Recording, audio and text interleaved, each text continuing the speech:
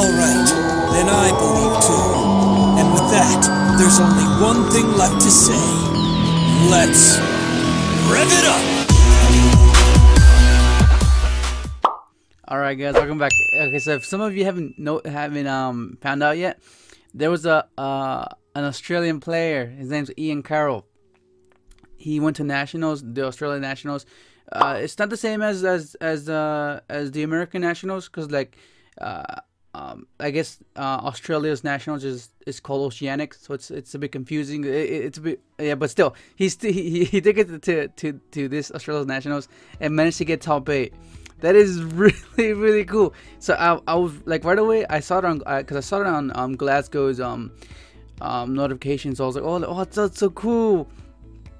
I really wanted to go to that event. I really did. Like I was like looking forward to it like months before. I was like, oh, I think I might be able to go this year. So, but then last I wasn't able to do it. But damn, that's getting crazy. So I was looking through his deck list, and I was like, oh wow, he's made some changes. Like he's really, that's a lot. He's brave, man. Like playing three of them. So. Okay, so let's look at the main deck, because there's a significant, you can notice 4 cards, which is Shadow Beast, Ash, and 2 Droll. So that's pretty crazy, especially he's playing 1 Grepher. So I guess, I mean, I can see how it can work, but like I preferably like the times of being playing the deck, I never really needed Grepher. Grepher was just like, it was just never needed. But I'm assuming he uses it as another way to make either another level 5 if you have a Gofu in hand, and then just summon it and then just make a 5 that way. That could be like another material to make the Quasar or Cipher. I mean, that's my only logic behind that. And Beast, I guess, is just more draw power. I guess it makes Armageddonite into like an upstart if you already have Level Eater or something like that. So I guess that. And then the one Chiwin, I mean, it makes sense because you're playing along. Then everything else is pretty standard besides the hand traps, the 3 hand traps. So I'm assuming he juggled these. I'm pretty sure he juggled going from 3. I'm pretty sure he went 3 Droll first, and then he went 3 Ash, and then went 2 Ash, 1 Droll, and eventually just ended up going with 1 Ash, 2 Droll, because 2 Droll, it synergizes more with Warf though, and he wasn't playing 1 day apiece, so he must have been like really on the edge. But I mean, if you're able to pull this off, then damn, that's pretty. There's no life points, don't really matter. Freaking Ian, man. Oh wow. So everything is pretty standard minus those 6 cards. No, 1, 2, 3, 4, 5, 6. Yeah, but those 6 cards. It's pretty crazy, man. Good job, Ian, man. Freaking dude. First it was Aubrey, now freaking Ian. Oh my god, freaking awesome guys. And then okay, so the extra deck. Okay, so you play Theseus, 3 Formula, XL, Danglong. This is a preference between. I mean, it's good. It's really like I've mentioned this before when links were first announced with them. These 3 cards are gonna be really needed to use as materials because they replace themselves. Especially this guy right here. He floats and then just gets you another thing, you can use that. So that's really good. And then Jet, of course, is similar to this. Like these 4 are going to be really critical during links. And one thing I noticed too, he wasn't playing charge. I was like, I mean, yeah, I don't know. I would like to play charge, because there's a way where you can go into this into Coral first, so you can dodge the ogre on the librarian. So you just like so you'll end up going like excel into this and level elite this, get formula, level elite go librarian, draw a card, and then you'll have this, you level elite librarian, and then you synchro into charge that way, so you can dodge an ogre. But damn, that's freaking crazy. And of course, just drill and then 2 Cipher and Quasar. That's freaking crazy.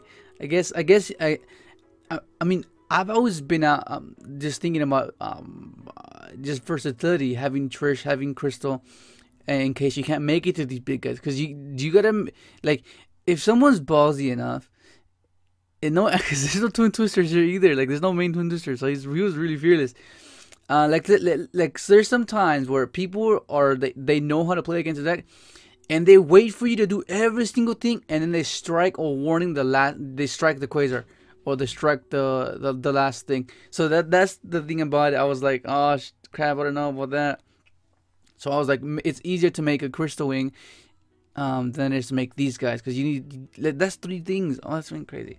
But I mean, it worked out. I mean, I guess his theory or his philosophy with the deck is pretty much be resilient and having multiple chances of making these big guys, and eventually one will stick, and you're gonna be able to just get it out there. They can only stop so much. So I guess that was his theory. I'm assuming. And then the side deck was pretty crazy, man. Okay, the side deck. He played on one Shadow Hedgehog, so I'm like okay, so this is pretty much we're going second, pretty much. Like I'm assuming that, because you know how like Zoo, right? They're gonna have extra deck monsters, so you just bring out this guy, then you can just negate effects, and then just pretty much pick apart the board by sending like Bulb, sending your Hedgehog, and then just go off that way. And it's free pretty much. It's a free card. It's a free monster. It's as if you were playing with 6 instant fusions, because like you're like playing like this and this. Like that was freaking crazy. So I mean, it makes sense. That's pretty clever. And then you have the side frames, because going second, I guess you can either just negate theirs and just stop whatever it is, like stop an Invoker, stop a Broad Bull, or stop a Norden. And then let's say you open a multiple. Let's say you open a multiple this, right? And you open up like Shut Off Fusion, or you happen to top deck or Shut Off Fusion, either or. And if they have Retaliating Sea, because Retaliating Sea is like people have been playing that a lot, so you can just use that, and then you just chain to, like if they try to chain to that, you just negate it and you just bring out your guy for free. So there's like that's insane. And then you plus off of it, so that is pretty clever. That's pretty clever. And then the third draw, then the 2 ashes, the maxi. So I'm pretty sure all this went in going second. That's freaking crazy. I'm assuming, pretty sure that's what happened. And then just two kaijus. I was a bit confused. I was like, why wouldn't you play the dark one? Why wouldn't you play 2 dark ones? I mean, I don't know. I don't know. It's crazy, but that's freaking crazy, man. Damn. But yeah, hopefully I messaged Ian, and he was a bit tired, so I'll end up interviewing him and giving the deck the day report, the tournament report, and then just see how his matchups went, and was there any like epic plays that he had to like play through. Because when you play this deck, you gotta understand odds are against you when you play this deck. But there is a chance, and Ian Norton just proved it again. Oh my god, it's freaking crazy. That's good, man. That's so cool. But anyways, yeah, that's it, man. Go ahead and try it out. Hope you enjoyed the video, and thanks for watching.